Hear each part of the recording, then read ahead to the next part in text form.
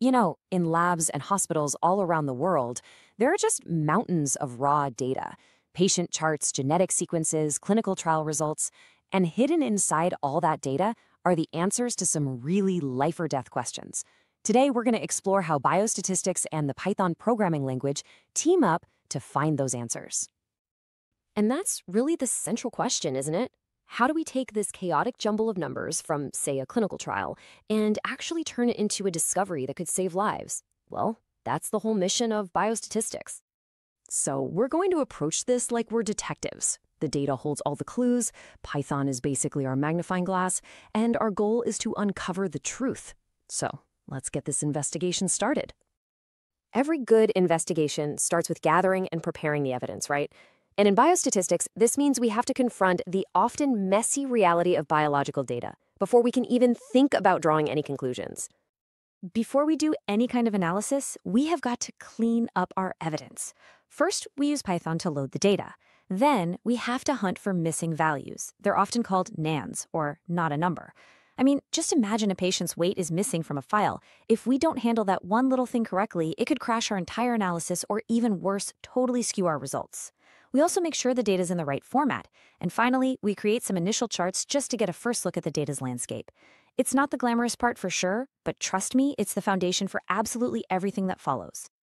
Okay, so our evidence is now clean and organized. We can finally move to the next phase, interrogation.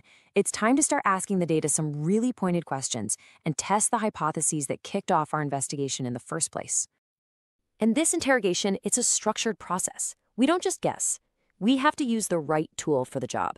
For example, if our question is, hey, does this new drug lower blood pressure more than a placebo? Well, we're comparing averages, so we'd use a t-test.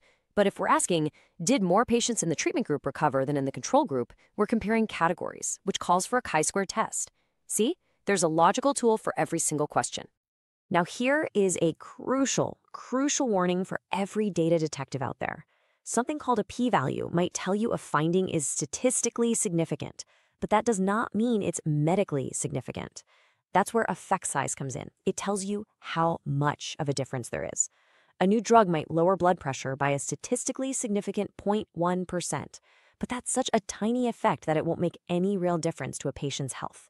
And that distinction, well, it's critical. So, we've tested our assumptions about what happened in the past. Now, let's see how we can use what we've learned to actually predict the future. This is where we start building predictive models. A classic tool for this is linear regression. It's perfect when we want to predict a specific number on a continuous scale. For instance, can we predict a patient's future cholesterol level based on their current age, weight, and diet? Linear regression is the model that helps us find the relationship between those factors and make that prediction. But, so many critical questions in medicine aren't numbers. They're yes or no answers. For those, we use something different. Logistic regression. This helps us predict the probability of an outcome, like will this patient respond to treatment, or is this tumor malignant or benign? Building a model is one thing, but a good detective always validates their theories. We have to test it. We use metrics like R-squared to see how well our predictions are actually matching the real data. For those yes or no predictions, a confusion matrix helps us see exactly how many times we were right and, maybe more importantly, how many times we were wrong. Visualizing our predictions against reality is always the final check. A lot of times, our investigation needs to zoom out. A single data set can give us some great clues, but the strongest evidence, that comes from looking at the entire landscape of research.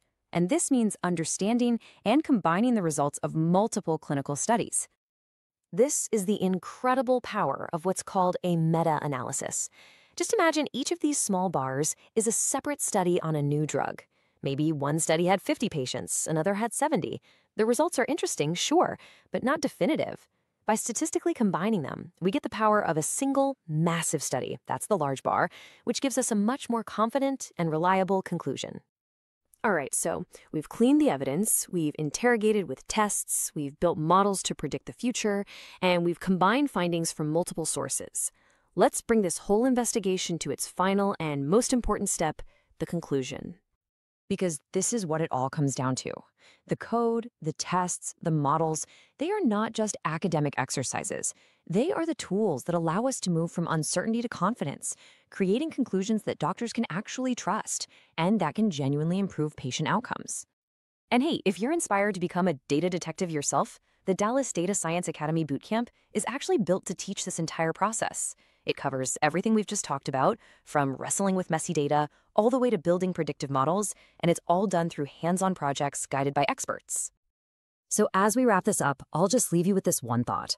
The world is full of biological data that's just holding the answers to some really urgent questions. With these tools and this framework, the only question left is, what biological mystery will you solve next?